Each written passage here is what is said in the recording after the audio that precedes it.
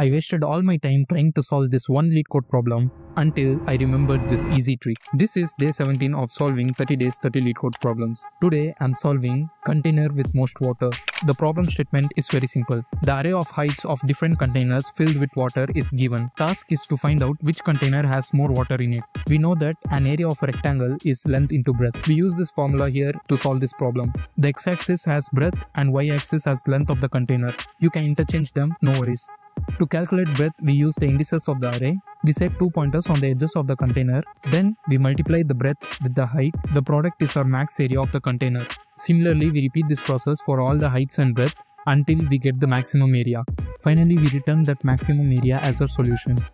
The code logic is very easy to build if you know to use 2 pointers trick to solve this problem. First, we initialize all the necessary variables in our code. Then we define a while loop with this condition. Inside it, we fetch the length and breadth of the containers, which is essential for our next step. That is, to multiply them and find which container has more area. The conditions for moving the pointers is also written inside the loop block. And finally, we can return our max area.